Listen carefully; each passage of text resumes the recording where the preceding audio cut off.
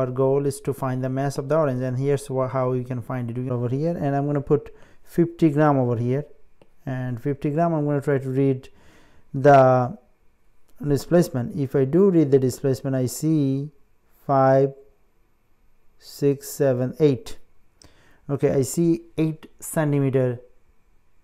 Let me see again. 5, 6, 7, 8. I see 8 centimeter displacement. Okay, so I'm going to write this one is 8 centimeter, 8 centimeter displacement, 8 centimeter displacement, and this is 250 gram, and I see that it is 10, 15, 16, so 16 centimeter. So I'm going to go over here and I'm going to write 16 centimeter.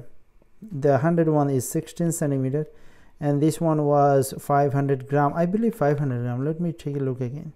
This is oh, the other one is 50 gram and this is 100 gram. So I was wrong. The other one was 50 gram, 50 gram, 50 gram, and this is 100 gram, 100 gram. So this indeed 0.05 kilogram, 0.05 kilogram, and this one 0.16 meter, and 100 divided by 1000 would be 0.1 kilogram. 0.05 times 9.8, okay, 9.8 and 49 Newton, okay, and 0.1 times 9.8, that would be 0.98. So this one would be 0.98 Newton. Okay, so what are we going to do with this? We're going to use the Hooke's law. So what is Hooke's law? Tells us F is equal to kx. What does that mean? That means k is equal to F over x final minus x initial. Okay, so k, F final, we can say that this is 0.98 minus 0.49, and this one is let's see, 0.16 minus 0.08. All right, so we can erase everything over here. So let's see what we get. So 0.98 minus 0.49 is 0.49.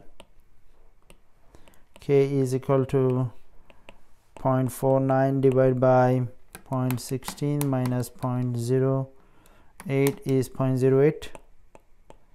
So 0.49 divided by 0.08 would be 6.125.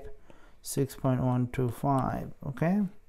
All right, so I'm going to go over here, I'm going to recheck. Okay, so this look like, okay, 0.32, so I'm going to report 0.32 over here.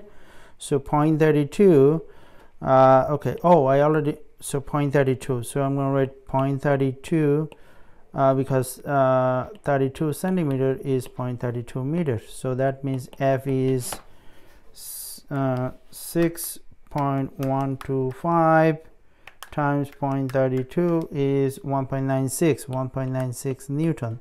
So F equal to ma. We want the mass, so mass is F over A, so m is F over g, so F is 1.96, g is 9.8, so divide by 9.8, and that would be 0.2. Mass is 0.2 kilogram, so we want to convert it to the gram. So mass is 0.2 kilogram. Well, you don't have to convert it to the gram, but you know, if you really convert it to gram, this would be 200 gram, but that's not SI unit. This unknown mass would be, this one would be 200 gram or 200 gram or 0.2 kilogram. Free Science Lab to fall in love with math and science, especially programming.